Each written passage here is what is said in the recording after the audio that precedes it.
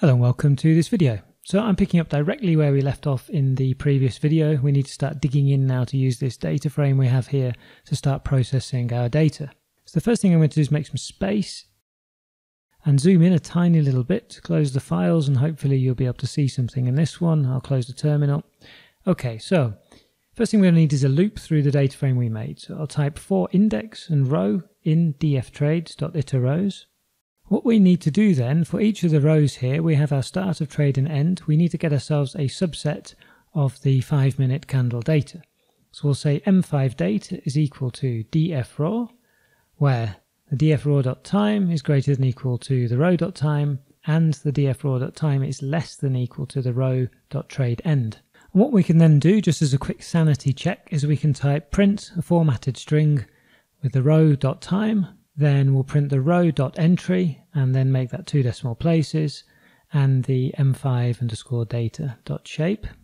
And also actually I'd like to see here whether it was a buy or sell, and rather than see a 1 or a -1 and getting a bit sick of that, let's make ourselves a little bit of a function just in the cell above here. So we'll type def signal text and take in the signal.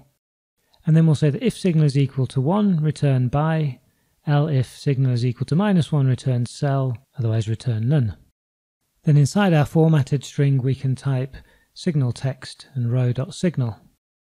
Before we actually run this and get loads of output, I want to limit it, and before we do that I want to reset the index of the data frame. So we'll have a null in here, I think, because we did a shift, and also I want to reset this 0, 12, etc. to 0, 1, 2, 3, 4. This helps us count things a bit easier. So I'm going to make a new cell just up here, paste in these couple of lines here. The first one just drops any NAs we have, and the second one just resets the index of the data frame. That's stuff you've seen before. And now here we can type if index is greater than 10, break.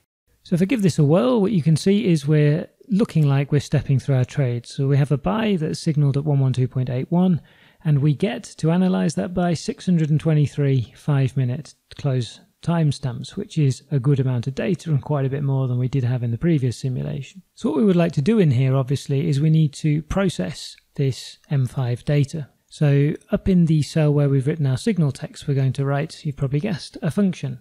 So I'm going to say def and process underscore M5 and take in the M5 data frame and the row.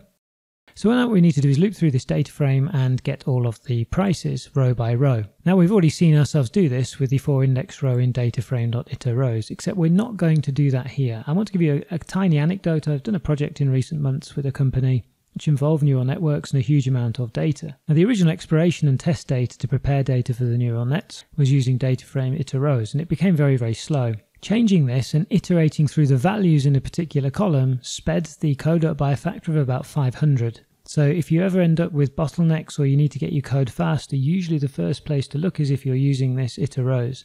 Now down here it doesn't really matter because we're only looping through 600 or so rows, so there's not very many in there. But once you start getting into the 50, 100,000 rows or something like this, you can start having really significant impacts on performance. So we know that we need the mid-C, so the close price, mid, of the M5 data frame. So we're going to loop through that list of values, which is much, much faster. So we're going to say for price in m5df.midc.values. And inside this loop is where we're going to do the management of this particular trade. And the first thing we need to be able to do in this trade is detect whether we have triggered a new trade or not. So that means whether we've gone above the signal level or below the signal level. So to do that, we need to write another function. So we're going to type def triggered and take in the direction of the trade, the current price, and the signal price.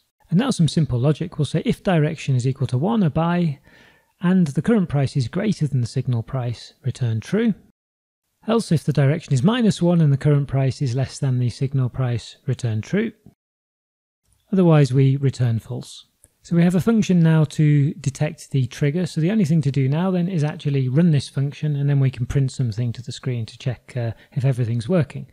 So we can write here then if triggered, our row.signal, the price, and row.entry is equal to true. Then we'll print a formatted string and say signal at, and then the price to 2 decimal places, the row.entry to 2 decimal places, and the row.signal to 2 decimal places. And then we can break for now. Okay, so executing all of that has defined our functions. I'm not sure how many spelling mistakes are in there. I'm about to find out. And what we can do now then is inside our loop, underneath the print, we can type process M5 and send in our M5 data and the row. So executing that, then we can see that the first trade doesn't actually trigger at all. And if I remember correctly from our inside bar, it doesn't, just to confirm.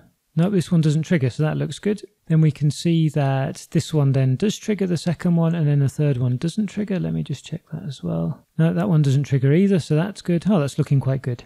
So we can see that we've got the logic in there now to select our M5 prices that we need, and then to loop through those prices and detect a signal of a trade.